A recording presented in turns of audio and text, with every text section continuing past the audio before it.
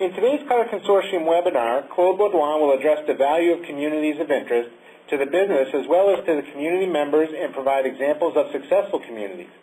Claude will also discuss the key processes that need to be put in place, the issues that need to be resolved to ensure success, the paramount importance of a good governance model, and the tools needed to support community activities. Claude Baudoin is a senior consultant with Cutter's Business Technology Strategies practice and the Data Integration, BI, and Collaboration practice. He is a proven leader and visionary in IT and knowledge management with extensive experience working in a global environment. Mr. Baudoin has 35 years' experience in industry as an author and holds 2 patents and brings his passion about quality and knowledge sharing to organizations around the world. Welcome, Claude. Thank you, Mark. I'm going to try to show my picture there if it doesn't distract people too much. I appreciate the opportunity to present on this topic. Good morning, good afternoon, and even good evening to some of you. I see we have a good audience here. I would like to encourage participation as Mark did, and I welcome your questions. I'm going to try to leave enough time so that we can address your questions. I want to be very pragmatic and give you advice based on practicing this and respond to your needs. So the title is about creating and governing communities of practice, and you will see that I place a certain emphasis on the governance aspect, and I'll come back to what that means several times. So this is going to be about experience-based input. I've built and led communities in a couple of different contexts. As a consultant, as a practitioner with a corporate employer, as a community leader on a public forum. I'm still actually involved in that right now. I want to talk about the value of the communities and their role in the organization, the key processes and the issues that will make the difference between succeeding with communities or having them fall flat, which unfortunately they do in some cases when the right challenges are not addressed properly. And then I will talk about the tools that can be used and the functionalities of those tools that can be used to make communities thrive. But I want to remind everyone, as usual, that the tools are not the priority. You need to handle properly the people, that is the cultural issues, as well as the processes behind the communities before you throw technology at the problem. The best technology in the world will not save community architecture that is not based on correct identification of people and processes.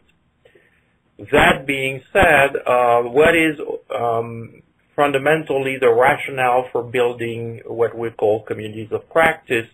And in a couple of slides, I will actually come back to that term and help define or refine why I call them communities of practice and what are some of the other terms that are used and why communities of practice may be preferable to some of the other terms that you will hear in the industry.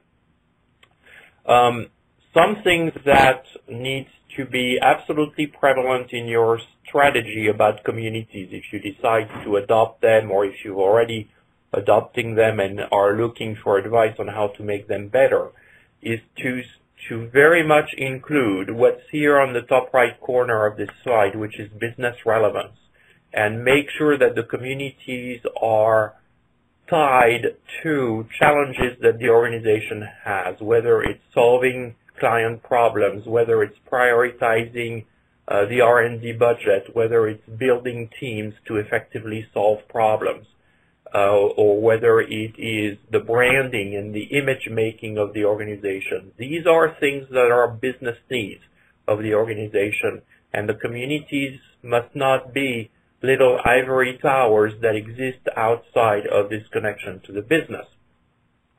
This is where communities get their input and their fuel in terms of management support in order to be able to exist and be sustained.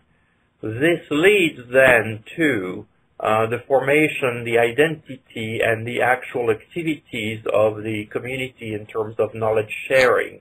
And this comes mostly through networking and the various forms that networking can take through which the communities actually perform their work, and that's workshops and compiling information on websites, providing connections between mentors and mentees, publishing papers, etc. That then becomes the basis for the communities to be able to filter out information that has advisory value to the rest of the organization, and filtering out of their activities documents, white papers, strategic advice, etc., that can be massaged and formulated and filtered and distilled, and that then feeds back into the business relevance. And once you've established this virtuous circle that's labeled here as community energy, then you have a chance of creating a self-perpetuating motion where the communities thrive because they're supported by the business, they see that their output is valuable, and that output is fed back to the management level and influences the strategy of the company. Ultimately, if people have interesting activities in the community and they do not see how that gets reflected into things that management trusts and follows, the energy will dissipate. I have a couple of slides that are not meant to be an eye chart. If you're reading this on a small screen, you may not be able to read the detail, but I wanted to point out that I'm not the only one who talks about this. And in particular at Qatar Consortium, we have had a certain number of authors who over the last few years have published interesting papers on the cultural aspects of the communities and the whole phenomenon. Going back as far as 2007, almost 4 years ago, there was this paper on called The Alien Logic of Enterprise 2.0 by Michel Baudoin, that talked about the cultural challenge of actually letting a community format be a way for people to work in an organization. So we talked about the impact and the cultural challenge of communities in the enterprise. Very relevant paper when you're trying to justify the existence of a community system side by side with the traditional organization, and we'll come back on the distinction there in a few slides. Another paper that's interesting is this one by Dan Morneau on social media success in continuous improvement, which is more recent. It's just barely over a year old, and I underlined in green some very important sentences in there that justify the existence of community as well as describe some of the challenges.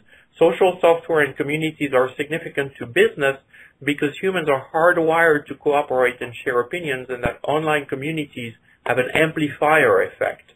They achieve more as a whole than individuals can do themselves. So that is one of the key reasons why communities have value in an organization.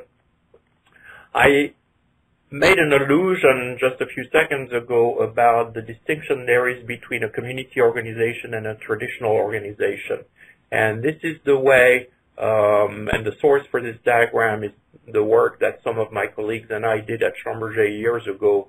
And I will refer to some Schlumberger case studies a few times. And I know I have some of my ex-colleagues actually on the phone call, so they'll tell me later if I painted this faithfully. But when this effort was started, which is one of my case studies 12 years ago, one of the key things was to distinguish the business dimension and the professional dimension of people's activities. We are all placed in organization charts in companies and even in governments in a particular place reporting to specific people, and that's the business dimension. It's a traditional form of organization. It is well suited to forming project teams and to working on things that are specific to products and services that our division is charged with bringing to market. When you look at the longer-term needs and the intellectual and professional needs of people, however, the business dimension does not necessarily provide the framework for people to thrive in terms of their professional dimension, it certainly does not facilitate people who share a certain professional interest coming together in order to solve a problem that crosses the organization chart.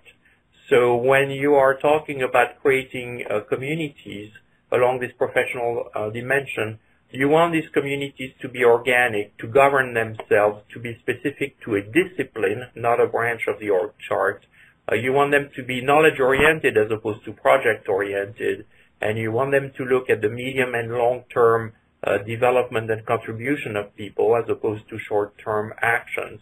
And that is not something that the traditional organization satisfies. On the other hand, when you introduce a community system in an organization, you are enabling this aspect of development. Communities of what? I said that there are different terms. I've seen companies try to focus on what they call communities of experts. It's a logical attraction.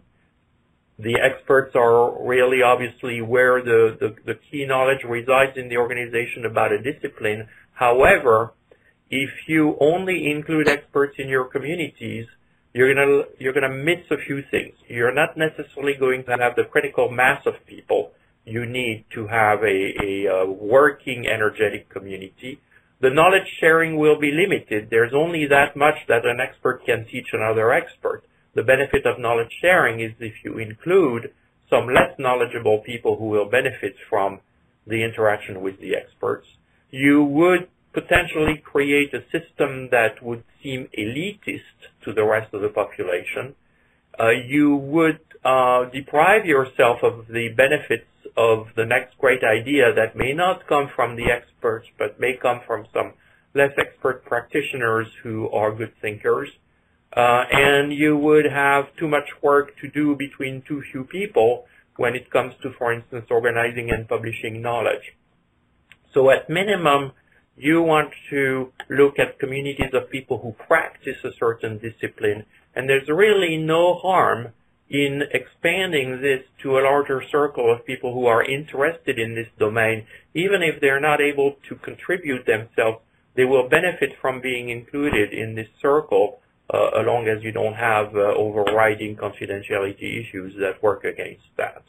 So I would recommend looking at this diagram explicitly and making a conscious decision of how broad you want your communities to be and not restrict them too much. So other things that a community is not, it's important to look at this because I've encountered, unfortunately, some of these misconceptions in some organizations. A community is not just the following things, although it includes them. It's not just a mailing list so that people with a common interest can ask each other questions. It needs mailing lists, but it needs to have other activities than just emailing each other. It's not just a directory of people having a certain skill. Yes, career development people in your HR organization need to know that, but that's not the only thing that a community does.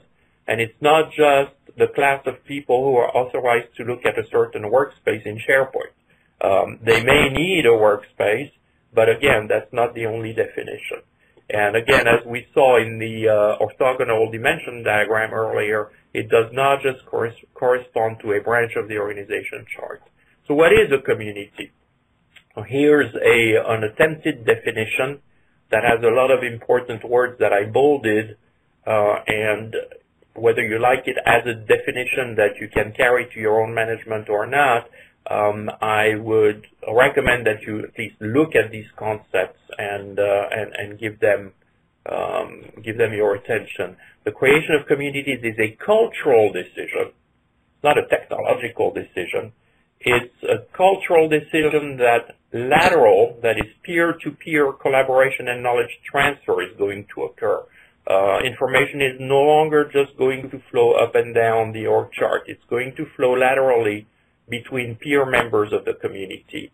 And those communities, that cultural change is sponsored at the highest level of management. The communities are going to be led by senior members, so they're not going to be led by traditional managers. The head of a community is not going to be a VP, but he may be a scientist or maybe just an extremely energetic and interested person who may not have a doctorate in physics, but is keenly interested in making this community thrive. And it's not managed in a traditional sense with the usual bureaucratic environment of an organization. And the purpose of the communities is to contribute knowledge to business decisions, again, back to the relevance to the business, while developing and motivating employees. So everyone needs to be able to say, what's in it for me, and have a good answer. The employees are going to say, what's in it for me? It helps me gain more knowledge, develop my career, it gives me better motivation. Senior management is going to say, what's in it for me? These communities are now going to present to these companies or this organization, senior management, new ideas, new suggestions that comes from the collective knowledge of the people in that community. Which puts this is again a diagram that I had done years ago at Schlumberger, and that I still retain because I think it illustrates the community-centric view of things. You've got the professionals, that is the community, and professional doesn't necessarily mean technical. It could be professionals of accounting or of marketing. In the center of the world, of course, everyone thinks they're the center of the world. And what these people do is they interact and they produce and they consume things like white papers, documents, repositories, emails, and web spaces, but they also interact with management, with human resources for career development, with external groups, with customers potentially, and you need to be careful, of course, that some of the connections here, I put a few dotted lines and a few comments because it may not always be easy to decide which channels exist between the professionals inside your organization and people outside, depending on which business domain you're in. You need to make sure that the information that flows is authorized to flow that way. But potentially, all these connections exist and are part of the dynamic of what exists once a community is formed. So the key to making all this work that ties all these concepts together is the governance. And governance includes quite a number of things. And in this slide, I have 10 different aspects of governance. They're not all completely disjoint, but you need to consider them all. The purpose and the deliverable of every single community needs to be well defined, as well as the purpose and the deliverables of the whole community system. You need to brand your community effort. Various organizations have used different names, and that allows recognition of the community effort in an organization. There needs to be a funding model because some money is needed to support activities like workshops and potentially the acquisition of some software tools to support the communities. There needs to be at least a very small team of people that provide the superstructure of the community, the interaction with management, provides reporting on community activities.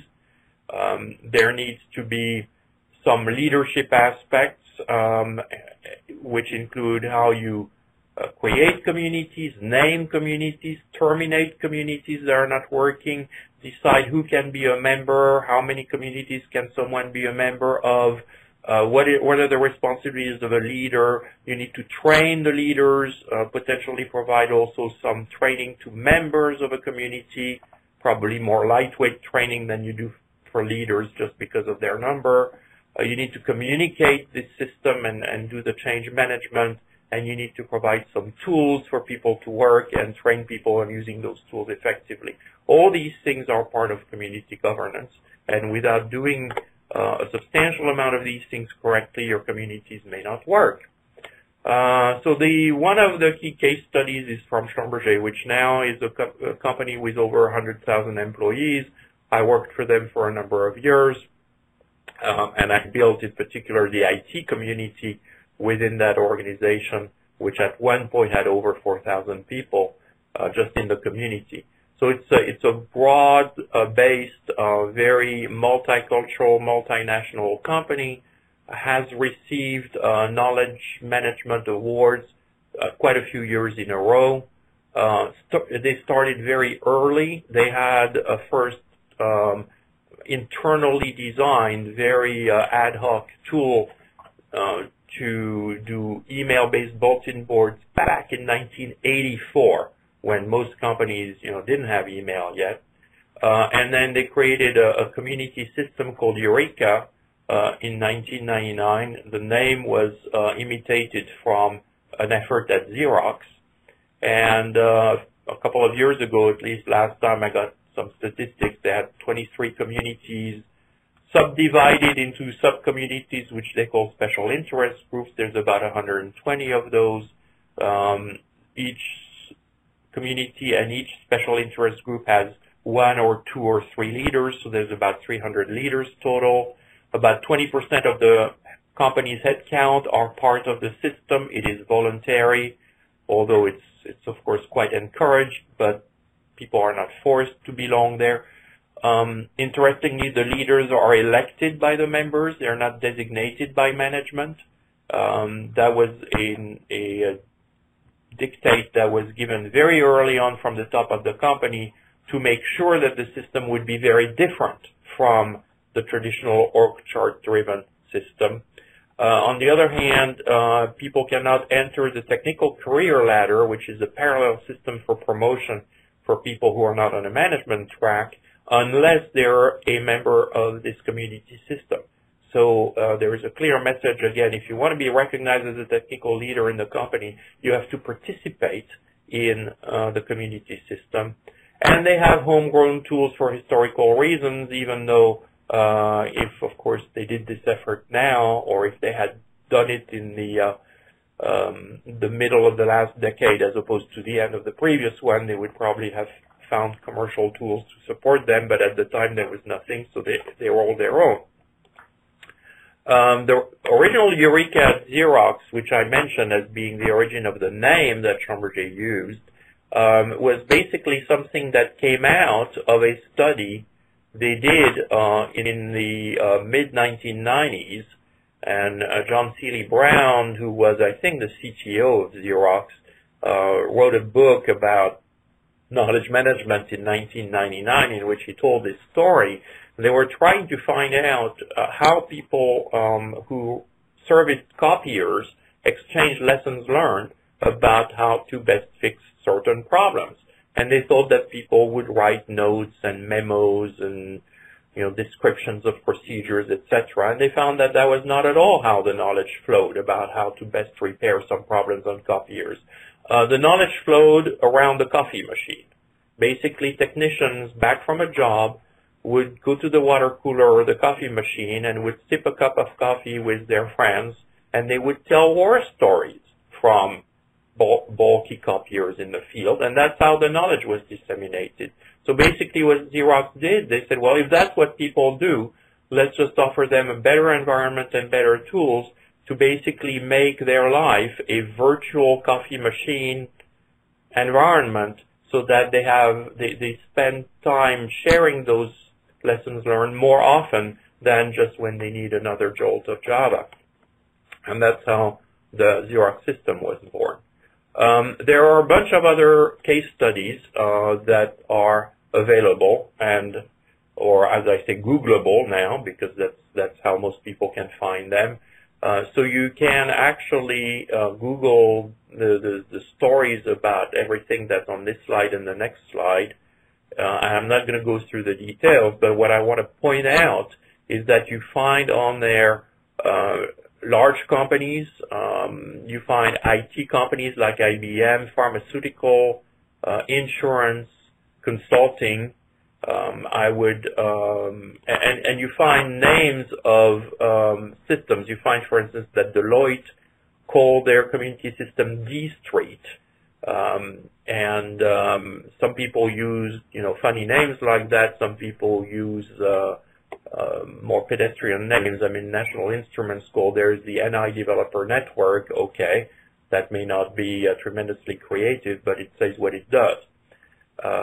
So there's different ways people have attacked it. In some cases, it's very focused on a tool. In some cases, it's really focused on identifying the people. In many cases, it's really a clear will to break the barriers between country-specific organizations. That was the case at Deloitte, for instance. There was an excellent report last year from Deloitte Australia, and clearly they felt very isolated down there, and they used communities to break the barriers with the other parts of the organization. You have, a veterinarian chain of clinics. You have government and military entities, the Air Force and the U.S. Army, Federal Credit Unions, another consulting company. You then have some stories that basically I gathered, and my friends at Schlumberger will know about those, it's interesting to see in some cases how some companies focused on communities like Chevron, who coincidentally had the same number of communities that Schlumberger had, has different names for things, and then supports them using SharePoint wikis. On the other hand, 3 years ago, and that may have changed, I could have anonymized the names here. That might have been a good political precaution. I didn't. To show that Shell was complaining 3 years ago that their web space was a mess. They had a lot of different knowledge sharing capabilities, but they were not organized by communities. That was not a clear focus, and I cannot help but think that the lack of focus of communities might have something to do with the fact that there was a proliferation of websites that was not really that well coordinated. NASA is an interesting case. Of course, we all know about the fact that they've had a lot of canceled projects, Constellation and the shuttle, and so there is a constant knowledge drain that happens in those cases, and they don't have a central knowledge management organization. And again, they have a certain set of communities, but they have trouble retaining a focus due to the organizational turmoil through which they go. Conversely, you find a company like Fluor with 44 communities, everything extremely well organized, discussion forums, a good notion of what knowledge objects are, a rigorous deployment well integrated, another good case of someone who took that bull by the horns and achieved a lot of value from it. So let's move on to what are the activities of a community, and then that'll lead us progressively to the tools you need to use to support that and to the conclusion. So communities can do whatever they want, and you need to leave community leaders free to decide what's good for their community. A community of chemists and a community of insurance adjusters may not like to do exactly the same things the same way. Some people are better at writing, some people are better at discussing things. Webinars are a typical activity that you can do within an enterprise in a community.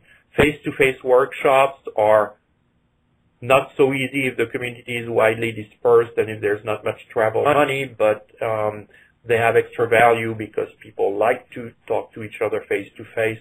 Collecting and distributing news, including news from the outside that the community helps filter, can be a good activity. Authoring white papers, whether they're for internal publication or for external publications to journals, is a difficult activity for people to go through, but it can be quite motivating because it provides, their names on the front page of a pamphlet or a memo. And then assembling a resource catalog, bibliographies, etc., for the members of the community, especially for the more junior members of the community, to learn from that library of information. This is just a sample of some of the activities, and each community should brainstorm for itself what are the things that it can most benefit from. As a result, there is a certain number of useful functions that community tools can provide. And here's 8 things that you can find in a community environment from an IT standpoint. websites and ability for people to register and leave and find information about communities. There can be a social aspect to communities with profiles and photos and connections between people. That is not always present in communities. In the Schlumberger example, for instance, they have a profile system tied to the community, but there's not a way for people to establish basically a social network. Let other people do that. And I remember that it was discussed multiple times, actually. You need, obviously, discussion boards, some form of forum that allow people to discuss issues. There may be surveys and polls. Presence tools may be provided as part of your organization infrastructure anyway, but when you look at who are your fellow members in the community, you should be able to determine where someone is and whether you can talk to them. And then tools should provide some metrics, at least to the leaders of the community, so that they understand how healthy their community is, how much activity is going on. Which leads to what are the tools that provide all this. Here's a set of tools. The purpose of this presentation is not to help you choose a tool, but suffice it to know that there's at least these 9 or 10 vendors, and there's probably more, and you can go to comparesocialsoftware.com to find more of the latest news about which community tools are the best. And obviously, you're going to have a bunch of selection criteria, including all the traditional IT criteria like pricing, development option, etc. But what you really need to look at, going back to the previous slide, is which of the functions that a community need do these tools offer. And you need to tell the vendors what you need, not let the vendors tell you that something is not needed because they don't offer it, or vice versa, which is their favorite game. Regardless what tools you use, it's very important to help your members understand what they can do with those tools. If you think of the life of a community member, the life of a community leader, a triggering event happens. Someone has a question to ask. Someone wants to share some information. A community needs to start an initiative, perhaps because management has said, could you please produce a white paper to explain to us what is the market for this new type of mortgage or whatever. And then you need to navigate a certain maze that leads you to decide whether the actions you undertake as a result of that triggering event is to send an email, to populate a blog, to start a wiki, to write a white paper, etc. How do you decide what to do in the face of that triggering event? You have a certain set of tools that give you some capabilities. And what the leaders should really focus on after the tools are introduced is to teach the community members how to make good use of these tools and to use a small number of features well, rather than use everything. You know, I'm taking a jab here at the usual Microsoft Office stuff. You have PowerPoint, you use 10 features, there's 300 in the tool, and basically they just make the menus more complicated. So don't let the community tools become your PowerPoint or your Word with too many options you don't use. Just use carefully and more intensively the ones that really respond to your needs. In that same vein, you need to train the community leaders. They have a key role in leading communities. There are some aspects of community leadership that are not obvious.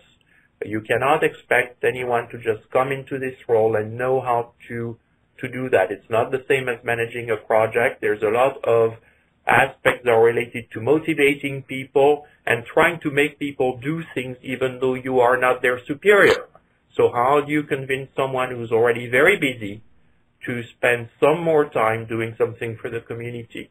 Some of the aspects of community leader training are about the psychology of that aspect, how to make people do things.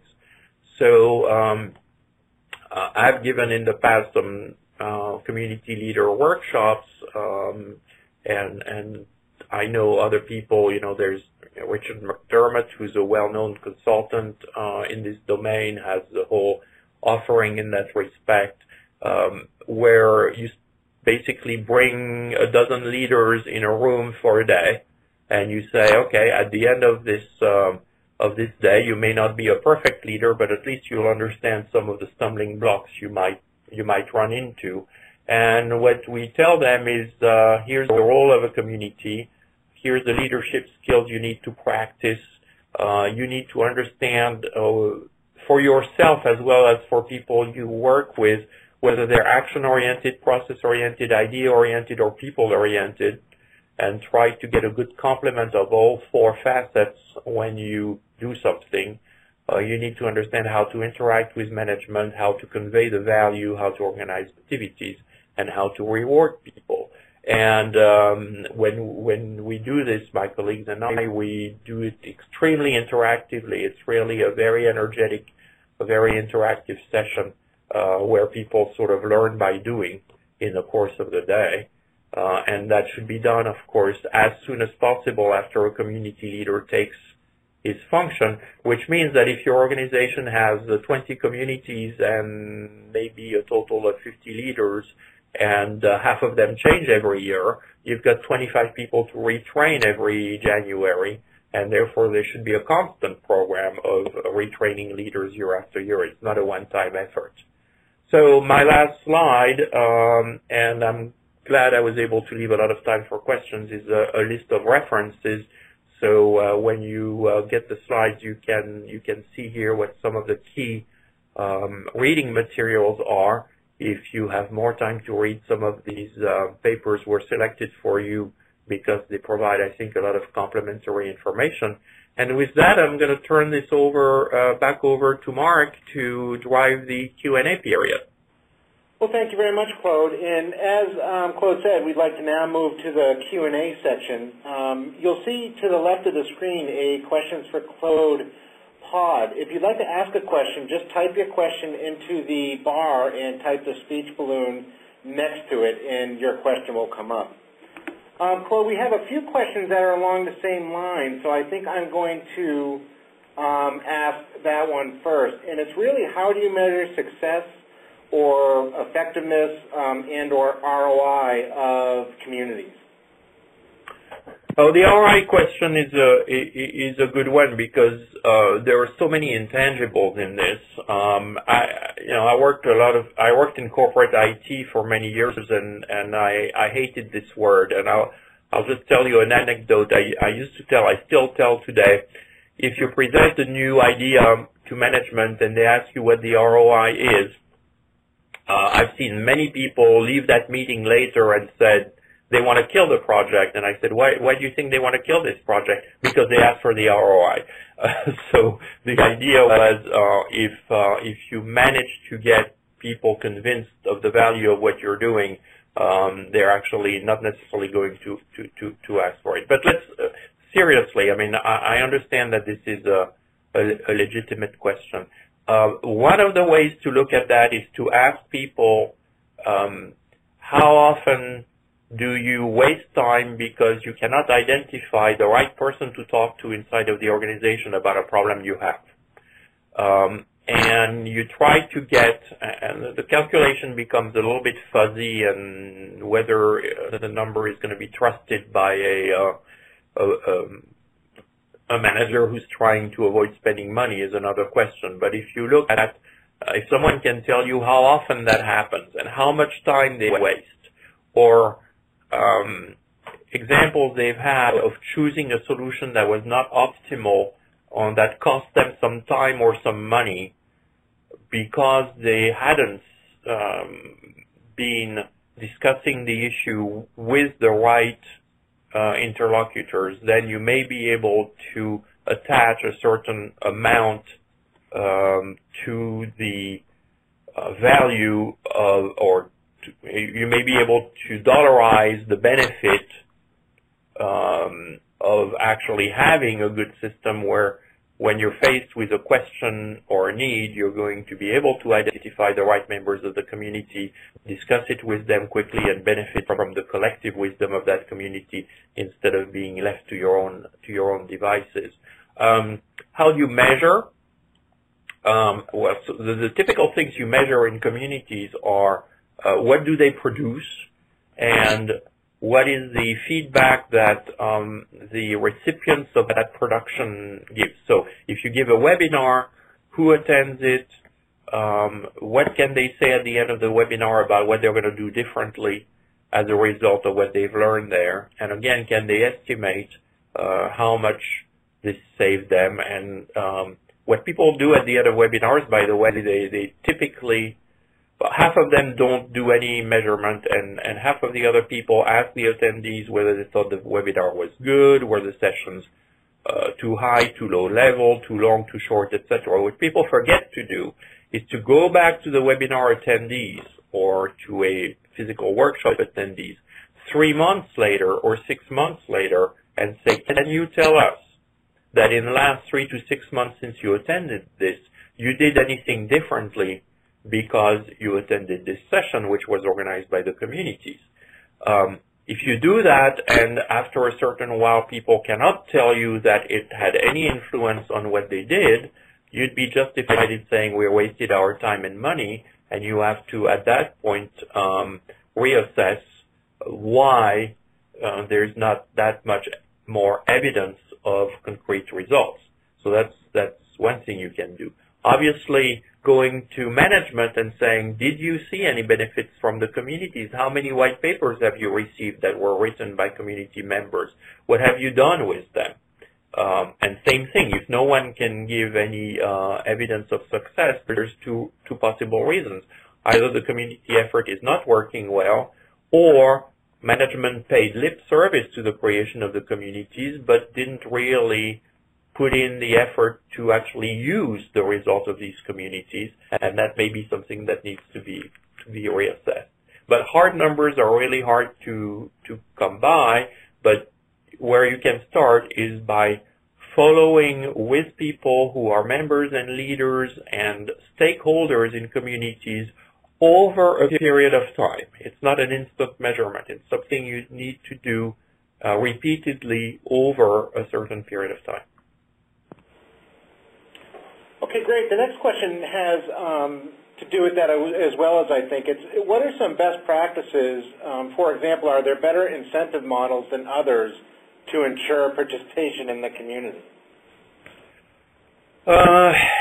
It's a very culturally dependent thing in companies. If you take a company that has a habit of giving monetary rewards, for instance, when someone writes a paper, they get $500. When they file a patent, they get $1,000, etc., and it's a well-established practice in the company, you're going to have to do that too, potentially. You may want to have the leaders of the community vote for, the members who's contributed the most during the year and give them a similar reward. Other companies absolutely hate the idea of sort of quote-unquote bribing people for their work and prefer different types of awards. People are usually quite sensitive to other forms of recognition. Being mentioned in the vice president's end of the year report as having contributed to their work, having their names in a Hall of Fame thing about the best white paper of the year, being simply mentioned in reports. At Schlumberger, they had a website where a community leader could actually could actually select members from the community and sort of put their names in a particular box on the side of the website. There was a box for the latest joiners in the community, but the community leader could also decide who to showcase. And they could do that for sort of whatever reason they wanted, including the fact that someone had made a significant contribution. So these are some of the ways you can do that. Okay, our next question. Ultimately, what is the community of practice accountable for? It's accountable for providing relevant knowledge to both its members and to senior managers for whom that knowledge is going to influence strategic decisions. So it's accountable for producing something tangible that is a piece of knowledge that can either influence strategy or increase the knowledge of the members of the community. So that's how it measures. Now, a piece of knowledge may be, okay, we held a webinar, and if that webinar, if there's, or a seminar, and if there's influence that this resulted in providing important information to people who didn't have it before, that's something that means that this accountability was achieved or was met. So it's up to a community sponsor. I didn't mention that role really, but each community should have a sponsor in management somewhere, someone who can basically provide that accountability tie-in so that they can go to the leader of the community during the year and say, what have you done for me lately? Or say specifically, you know, one of our biggest challenges in the company this year is how to grow our Asia-Pacific market. Do you have someone in the sales, or do you have people in the sales community who could help us, or in the marketing community rather probably, who can help us determine how to address that market? Could you write a white paper for us? At that point, if the sponsor says, please do that for me, and the leader consults with the members and says, yes, we'd like to take on that challenge, and we'll deliver something to you in 3 months. Now you've created accountability, and you can track this. Okay, great. Our next question, what do you recommend to reinvigorate a community of practice that has lost momentum? First, you need to understand if the leadership in place is the right leadership, and sort of assess why it lost energy. If there's a leadership issue, then maybe someone who in management who is interested in this community producing something should go and I lost the screen suddenly, but I trust I'm still there. I think I timed out. I'm going to log back in. Don't worry about that. As long as you can keep hearing me, we're okay. Yep. So in that case, you know, there's a question of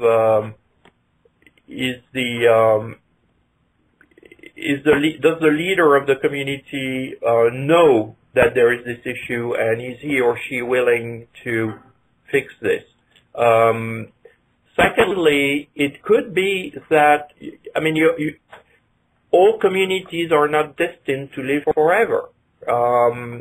So you might actually decide that this community flagging in its activity is simply a sign that it's outlived its usefulness, and there is such a thing as deciding that you can disband.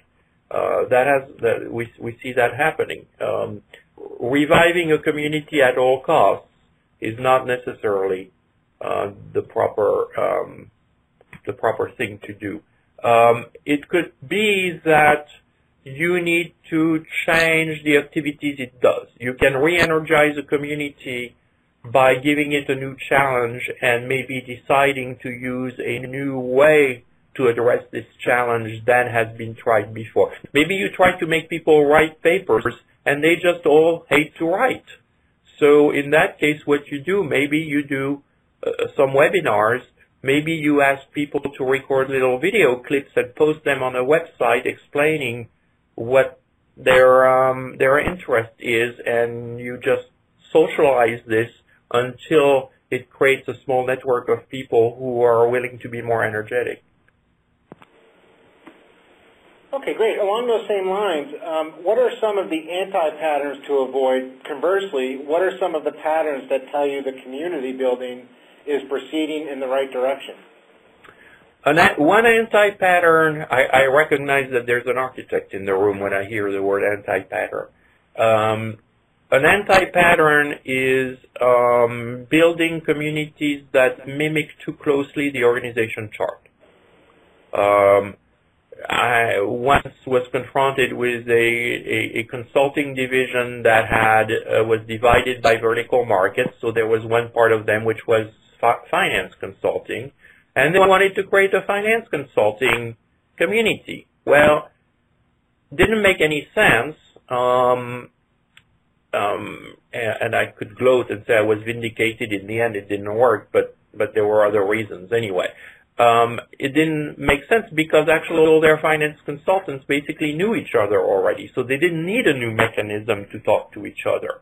What would have been important was that actually there were some people consulting in the finance domain that shared interests in the finance discipline with people who were not consultants. They were doing finance internally. They were in the CFO's office somewhere, or they might have been actually, division controllers in Brazil or whatever, and they had some common knowledge with the finance consultants, and they should have shared it. That's how they should have defined the community. So an anti-pattern is to make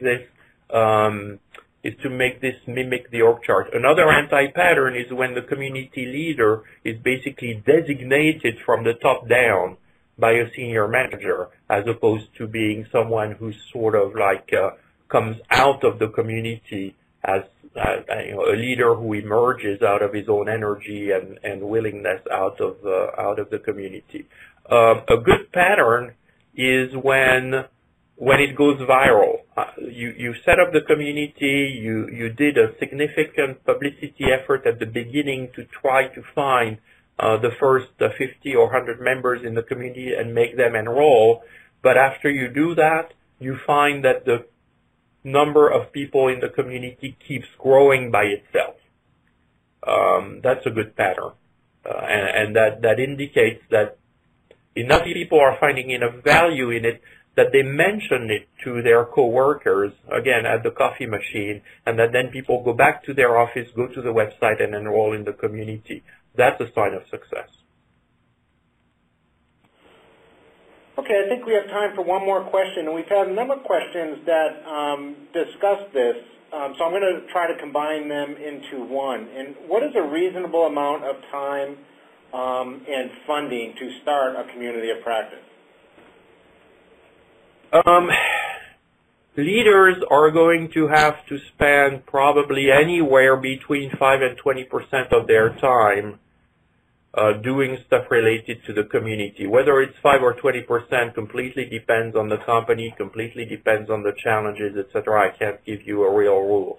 Members should not have a net loss of time. They should actually have a net gain of time, because they're going to replace some of the unsuccessful searching they do or unsuccessful knowledge manipulation they may be doing today with more successful knowledge access thanks to having the contacts in the community. Then at the level of the management of the community system, you obviously are going to have, probably for a company of any significant size, a full-time communities manager who, organizes the effort, organizes the web tools, helps train the leaders, etc. Whether you need 1 or 2 or 3 people and how much of a budget you need in that organization is going to depend on the size of the company. But you can create a community system with 1 person with a pretty small budget for tools, especially if you already have a collaboration infrastructure, like a good content management system and maybe some collaboration tools inside of the company, like bulletin boards and chat rooms and stuff like that. Then you're not going to need to spend a lot of money to equip yourself. You're just going to create a sandbox for the communities within that system. If you're a company of several thousand people or more, you clearly are going to have a full-time person managing the entire thing, and reporting to some management in whatever makes sense in the organization. It could be to HR, it could be to marketing. It preferably don't make that an IT thing. If you make it an IT thing, it immediately colors it in a weird way for the rest of management. I would recommend against that. If there's a CTO, a Chief Technology Officer, in a company that's highly technically oriented, putting the knowledge manager or communities manager under the CTO makes a lot of sense, for instance. Okay, well, thank you very much, Claude. On behalf of everyone at Qatar, I'd like to thank everyone for joining us today. If you have further questions or comments, we encourage you to email or call Claude at cbaudoin@cutter.com. Also, please make sure to visit cutter.com to check out our events section where you can register for upcoming webinars and other events.